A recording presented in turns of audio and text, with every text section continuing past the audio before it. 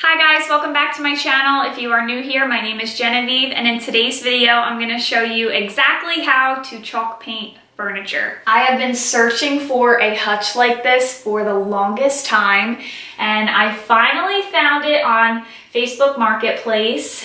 If you know me, you know I am very frugal when it comes to home decor, furniture, all that kind of stuff. So in the comments down below, I want you to guess how much I paid for this. Keep in mind, I am frugal, but I thought it would be fun to have you guys guess how much you think that I paid for this, and then whoever guesses the price first, I'll pin that comment at the top so you guys can see the steal I got on this. So the first step when I get a piece of furniture is I vacuum off the shelves, vacuum out any drawers, and then I clean off the furniture.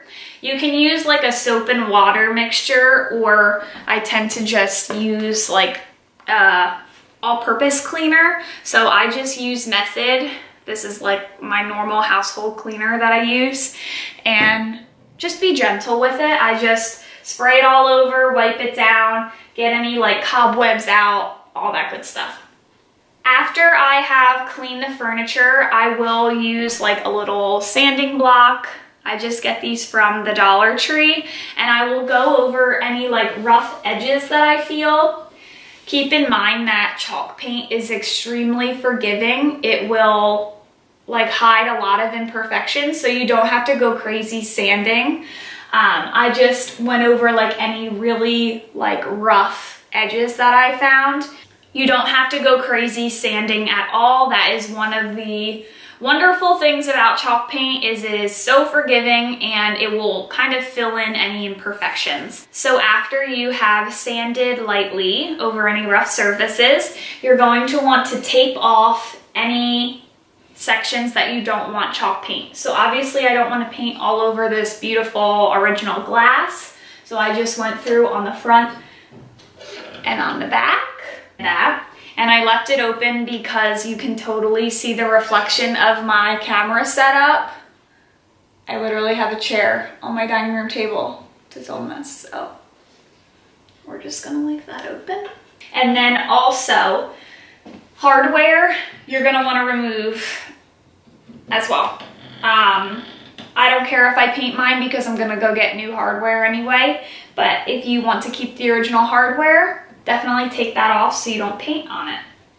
The materials that I'm going to be using for this project include painter's tape, a sanding block, a paintbrush, and I love the Linzer Best paintbrushes from Walmart, and this is just a 1.5 inch paintbrush. That's just my preference, and Walmart has them very inexpensive. A paint can opener, or a butter knife, or your nails, whatever the heck you want to use. And this is the chalk paint that I use. This is Rustoleum chalk paint, and the color I'm using is linen white. I have also used like all of their grays. This is the best chalk paint. If you do want to seal your furniture, always go for min-waxed, water-based polycrylic. This is non-yellowing, and then it's a clear gloss. I also have a can of matte, clear matte finish, but only one piece that I've painted in the past after using the white chalk paint and then going in with this has turned like a yellow creamy color, and I just stopped using it and I just let it have the chalk paint finish because I had worked so hard on the piece, and then I went and covered it and it turned yellow. I do think it has something to do with the wood underneath. So I have chalk painted my entire dining room table, and I've used 3 coats of the clear gloss on top, and it has never yellowed. It's beautiful condition. So I think it depends really on the wood that's on the bottom of your paint, unfortunately. So enough of that rambling. we are going to get into this tutorial and you are going to see how easy it is to chalk paint furniture. Anybody can do this. You literally just need some paint and a paintbrush, and this goes on with very high coverage. So sometimes I haven't even done 2 coats on some of the pieces, but we'll see. Sometimes I do end up having to do 2 coats. So I am so excited to start painting this. I have been dying for a hutch like this for so long. And I want to show you like the antique-y legs. She's beautiful. Okay, let's get into this tutorial.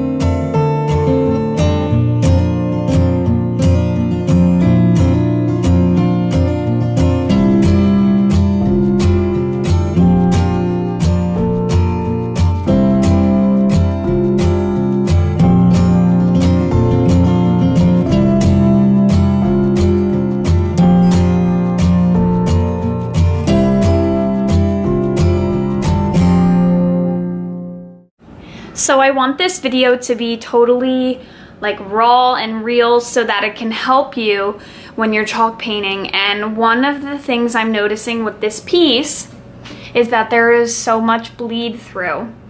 And I'm gonna show you what I just put on wherever I put the paint can. Where's the paint can? Here it is. I have like so many projects going on in my house right now. It's a mess.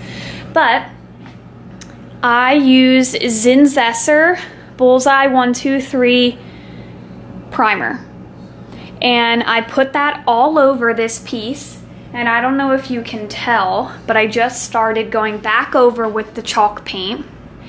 This is one coat of chalk paint after I did the primer, and that is before. So you can tell that the original stain was coming through really bad, and the piece was looking cream and not this crisp bright white that I wanted. So if you are struggling with bleed through, that is an option that you can do. So I am still in the process of trying to cover this, but I'm so happy that I finally got the bleed through under control.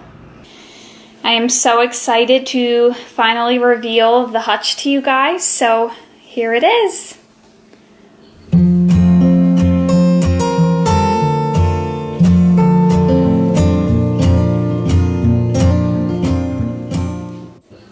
Here is a close-up of how it looks after I sanded a bunch of different parts of the edges just to give it a little bit of dimension.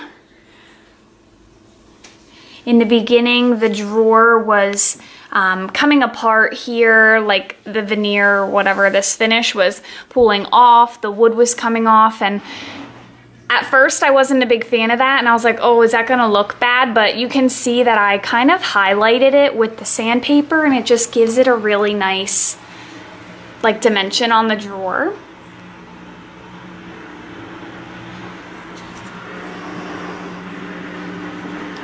Sanded all these edges, the corners. I'm really happy with how it turned out. I'm loving it. I really hope you guys enjoyed this video. If you did, don't forget to subscribe and follow me on Instagram, where I show loads of pictures of my house. So definitely follow me on there. Give this video a thumbs up and don't forget to subscribe. Thank you guys. Thank you guys so much for watching today's video. I really hope that it inspires you to check out some local thrift stores, scroll through Facebook Marketplace and find some pieces of furniture that you can fix up and put in your own home and do it on a budget. It's seriously so inexpensive, and you can make any piece look brand new and beautiful in your own home.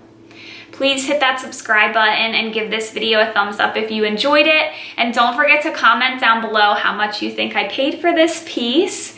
And like I said, I will pin at the top who guesses the correct price. And you guys can be blown away with me to know how much I got this piece for. I am so excited about it. It turned out beautifully. I really hope that you enjoyed it.